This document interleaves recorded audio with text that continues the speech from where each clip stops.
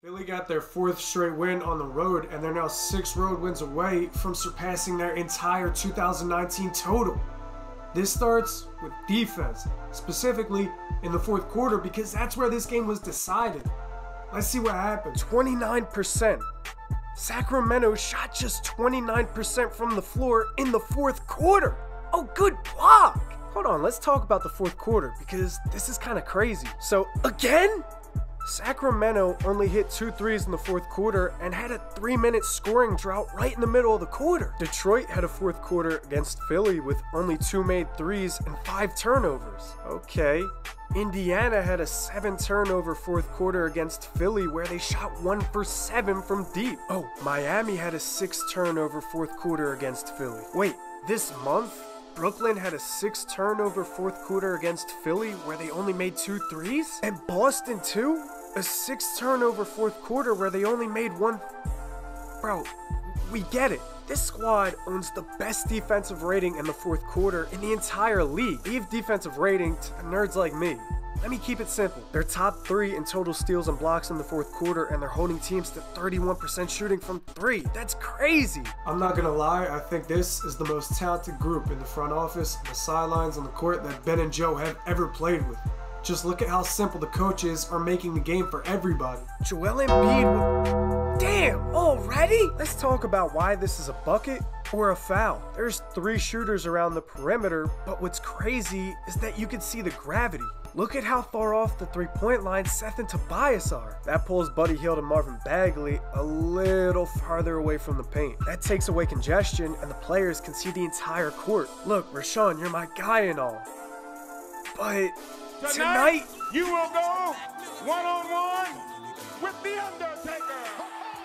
I mean, look at what the Sixers are doing. Joe gets the rock and faces up, and now he's basically got 4 out, 1 in. 4 players around the perimeter. He sees the entire floor. He pretty much has the entire side of the floor to do whatever he wants on.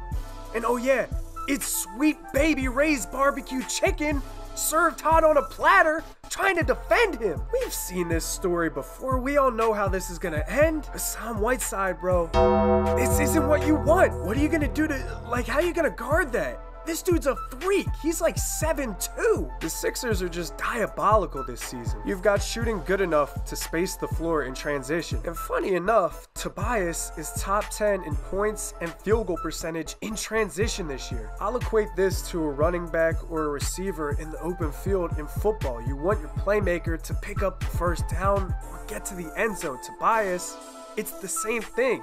Get to the rack and get a grown man bucket. See, a player like Tobias, his game is predicated upon hitting his spots and taking the mismatch to school. Philly's naturally producing these favorable one-on-one matchups. That's why I think Philly will sustain this production. They're playing fundamental ball, and this system is a perfect complement to their core. Like this right here, this is the epitome of the money look. There's 3 train to splash shooters around the perimeter spacing the floor. Ben's working around the dunker, which is exactly where you need him. Now Joe can see the entire floor and pick which spot he wants to attack. It's Buddy Hield defending him. He physically, genetically, whatever, can't defend Joe. He literally can't. See, this look makes the game simple. Joe can exploit this mismatch and get to a spot where you can't stop him. He's either getting a bucket or getting fouled. But more importantly, he has eyes on the only defender that could play help defense in the area.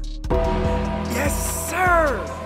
Sacramento, he's coming for you. Talk to him, Joe. Keep it high. Man's a beast. Alright, cut it real quick. This is the money look, just foul line extended. You played all around the world where you shot in one corner and then at each spot until you got to the next corner, right? Like, you know what I'm talking about? Alright, now imagine playing all around the world inside of the perimeter on a basket that's only 3 feet taller than you, and holding a basketball is like holding a tennis ball for you. That's what this is for Joe. This is a game within the game, a one-on-one. The Sixers are saying our guy is gonna go get a bucket. Can you stop him? And because it's a one-on-one, the options are endless for Joe. So like any normal 7'2", 280-pound center, he spins out of a double team and hits a fadeaway J from the mid-range? Do you realize how OP Like how overpowered that is. Like, I will say Sacramento did a great job fronting Joe and giving him fits the whole night. They prepared for Joe. Joe did take 14 free throws, which marked the 9th of his last 11 games with 10 or more free throws. That's crazy. And this game exemplified his new mentality that if you double me, we're gonna score. If you don't double me, we're gonna score. Now we can start where we usually start. Let's open the playbook. This is one of the most common yet simple looks in Doc's playbook. It's always some variation of 2 screens and a handoff. The goal is to get your playmaker into space and draw legal contact with these screens so the on-ball defender can't even interfere. You can weaponize your screeners or your ball handler in so many different ways. Like look, Rashawn Holmes has to step up and pick up Cork because the on-ball defender's nowhere near him. Cork used a quick hezzy and got downhill, and the Sixers naturally produced a numbers advantage. And that's the game changer, the numbers advantage. Here's the same look. Handoff, staggered screen for Shake, the playmaker. All you're trying to do is get him downhill or to his spot. And at the same time, the Sixers weaponize their screener, Dwight Howard. He positions himself to receive this pass from Shake and gets a big bucket for Philly. The Sixers also showcased a new wrinkle. Everyone's on edge because Joe's getting the ball near one of his spots, but really he's the QB of the offense right here. Seth sets an off ball, Tobias goes back door. That's an easy find for the 7-2 QB. Just a possession or two later, the Sixers showcased the same look, but Sacramento was a little more prepared. But Seth Curry opens up and initiates the 2-man game with Joe. The screen creates some space, he manipulates coverage, and the rest is Fiji. This is kinda a similar action, but not the same. Ben draws a double, reads the defense, and makes his mind up. This pass isn't going to anybody except for Joe. Outside of spacing in the playbook, the Sixers are creating crazy number advantages. The 2-man game is a huge source of offense for Philly.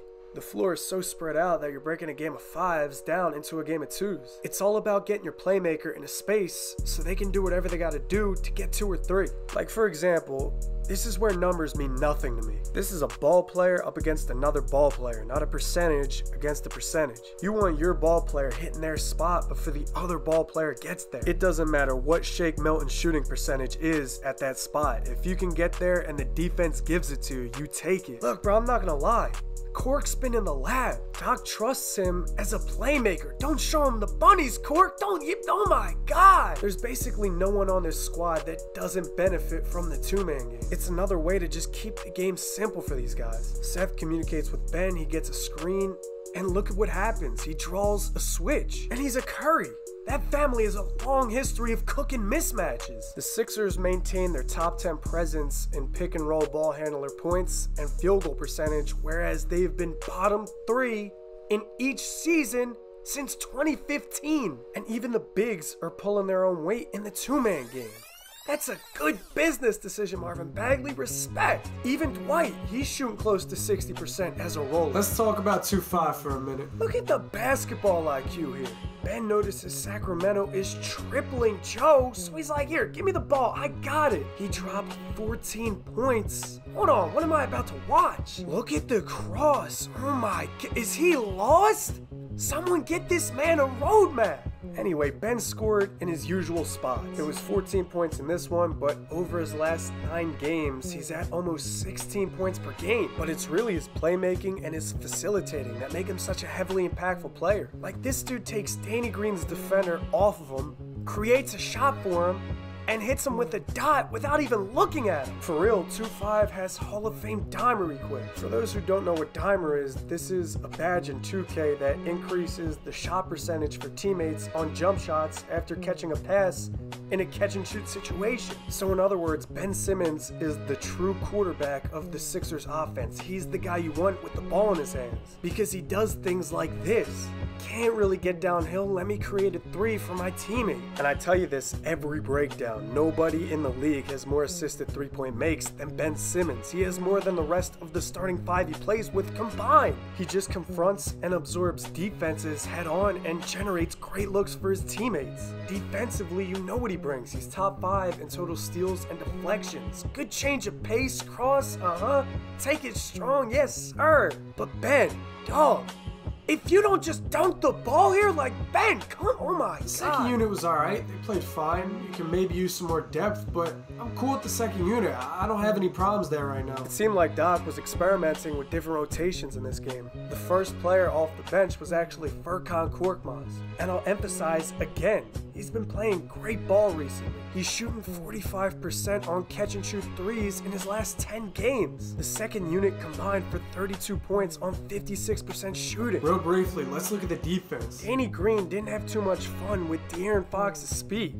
I mean, Ben didn't exactly either, but he held Fox to 2 of 8 shooting. De'Aaron Fox is fast, like, he's gonna be deadly. But when it mattered, Philly turned him into a non-factor and held him to just 3 of 13 shooting in the fourth. There definitely was a little bit of defensive miscommunication in this game. Like here, someone's got to step up and stop ball. That's not a random dribbling. That's De'Aaron Fox. Matisse got caught gambling. That left Buddy Hield with a wide open lane to the basket. The Sixers scored a season-high 42 points in the first quarter, but the defense in the first half was a little lazy. They cleaned it up though. In terms of pick and roll coverage, the Sixers stayed true to what they do every game. Dwight and Joe are rim protectors, so you can't really afford to have them pull too far away from the basket. In coverage, the Sixers drop their bigs towards the basket, which is what most teams do. It's only really annoying and detrimental when stuff like this happens. Seth Curry can't get in front of Buddy Hield, and there's just too much space between Hield and Joe. The counter argument is that if you have your rim protecting big pulled this far away from the basket, they'll get beat by speed. Otherwise, Philly wasn't afraid to adapt. They went under screens and took some shots away. Joe was pulled really far away from the basket and yet still made a real athletic play. He hedged the screen, caught up with Buddy Hield and took Hield's layup away and then got to the rim to bother another shot. They've been switching on screens a lot lately too, which is good because they have one of the most switchable defenses in the game. Look, fam, that's it for me. I appreciate you hanging out with me. As always, I'll see you when I see you. I hope it's in the next one, but if not, hit me up with a sub, comment below, holler at me on Twitter. Do whatever you got to do, but most importantly, you gotta stay solid. Stay solid, baby. I'm off this, bro.